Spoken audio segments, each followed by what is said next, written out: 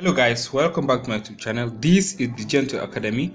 In today's session, I'm going to take us through how we are going to download any kind of picture from any website. Okay, you remember there are some kind of pictures whereby they will ask you to pay for it, before you can download it. With this tutorial, you are going to learn how you can be able to download that picture.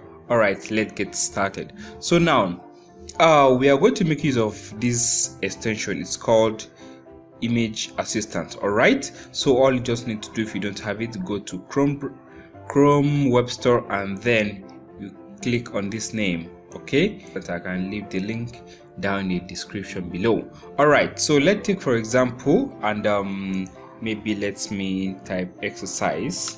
All right, so and maybe I'm writing an article on exercise or something like that, and I need some picture.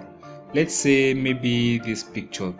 By the way, you can download all the pictures on this website, on any kind of website. All right, so all you just need to do, once you go to the place where you want to download that particular picture, you can pin the extension. Maybe after installing, you can pin it right here. So once you go to the site, you hit on this, then you click on this.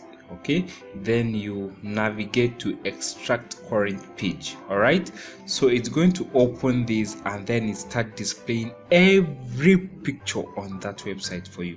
It's going to load. Just give it time for it to load everything. Okay, so it's super easy. Remember, there are some sites whereby they will prevent you from downloading, by maybe they will prevent right clicking, something like that. So with this extension, you can download everything. As you can see, the pictures are loading. Just give it time to load. Everything is going to load. Okay, so now how do we use this extension? You can see whenever I hover on a particular picture, there's this green thing on the edge. Okay, so you can select download all at once. All you just need to do is to click on select. Okay, or you can click on select all. Okay, so now let's say maybe I want to download these particular pictures. All I just need to do is to click on select, then I'll look for the picture. I'll click on this and click on this. As you can see, that's green around. Then I will click on download selected. Okay, so it's going to ask me where do I save it. So you can just give it a name. Maybe you can name it my exercise. Okay, so it's going to be the name. Then you click on what? You click on continue. Yes, so as you can see, my pictures are being downloaded. So when I go, super easy, right? Super easy.